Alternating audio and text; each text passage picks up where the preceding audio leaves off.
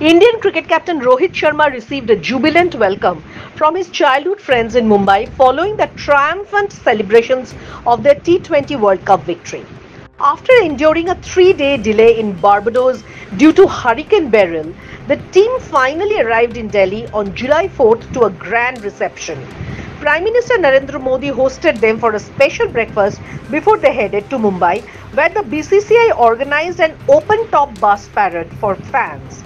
Upon returning home, Sharma was greeted by a heartfelt salute from his Mumbai Indians teammate Tilak Varma and childhood friends, lifting him in celebration akin to lifting the World Cup trophy. Videos of the joyous reunion and the massive crowd outside Sharma's residence went viral, showcasing the nation's adoration for their cricketing hero. Sharma, who top scored for India with 257 runs in the tournament, announced his retirement from T20 Internationals after clinching the title, focusing now on ODIs and Test cricket. XtraTime.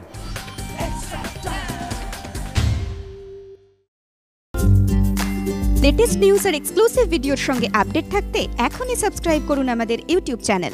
Bell আইকনে click করতে ভুলবেন না যেন।